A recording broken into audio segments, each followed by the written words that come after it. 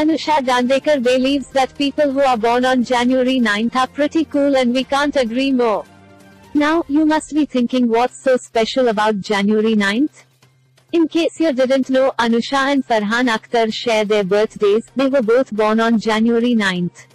What did Anusha Dandekar share? Anusha Dandekar shared a picture with Farhan Akhtar and wrote, "The 9th of January kids are just cool."